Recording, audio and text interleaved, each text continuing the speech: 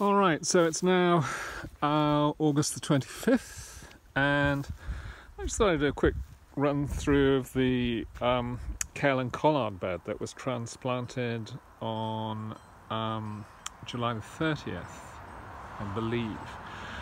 They are a little further along than I would like. There's a tendency for plants that are oversized to be and over fertilized to be too fragile heading into the winter.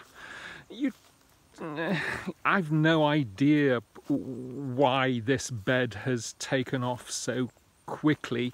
The esotericists will try to tease apart the reasons, but I have no idea what's going on. But what I will do is take the structure that's over the nursery tables that has shade cloth on it and move it over to the bed and place it over the top of these kales and collards, and then cover that with plastic even as heavy weather comes in.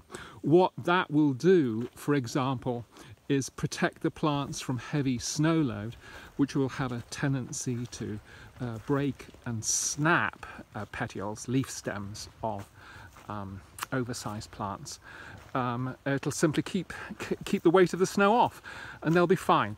It's not an approach that lends itself too well to growing sort of acres of brassicas in fields, but it's a classic example of how working at the home scale level affords folks such as ourselves more in a way of flexibility and fluidity and resilience when it comes to dealing with the challenges of climate chaos. It's a topic I've spoken to quite a lot in previous videos.